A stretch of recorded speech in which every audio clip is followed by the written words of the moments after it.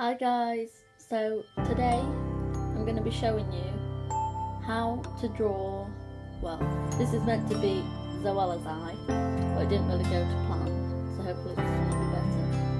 But I'm going to be showing you how to draw the basic eye. For this you'll need three major things. A pencil to start with, a gel pen because this is going to be a quick pen sketch, and you don't have to use this but I like to, and it's a blender. If you don't have a clue what this is or where to get it from, Google it, and if you want one, I'm sure you could get them on Amazon or eBay, and they're available in any arts and craft shops. Just a blender pencil. And you'll probably want a rubber sharpener, and if you're really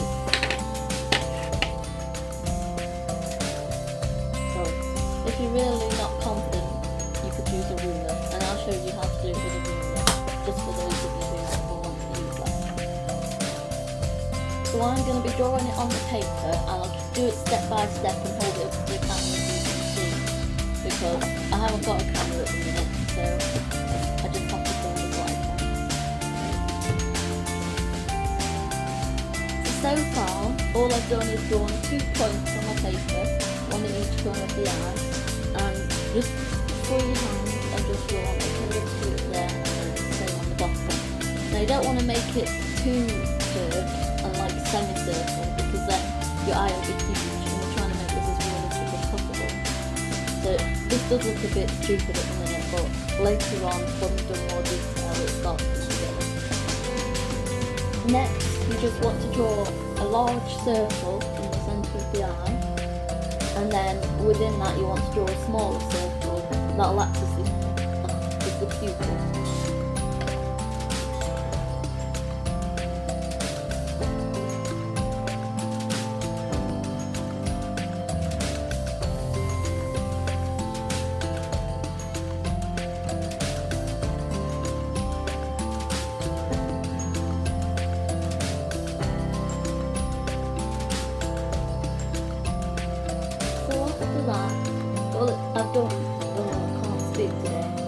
I've drawn a funny little shape.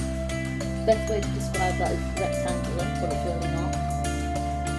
From the centre of the eye and out into the iris, and that'll just be lined just so it looks like a bit of a reflection. And then I've drawn a very thin ring around the inside of the iris.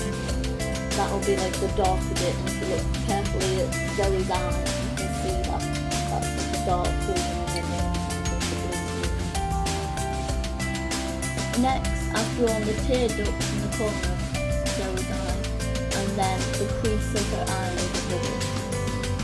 All you have to do here, that's already the corner of your eye, you just need to draw like a little curve to mark it off. Now we're going to get into the good, onto the good bit, which is the details, the shading of the eye and the eyelashes, and then I'll start to draw the eyebrows. Now I've drawn the eyelashes, and I've done a bit of detail on the iris, and that's what we've got now.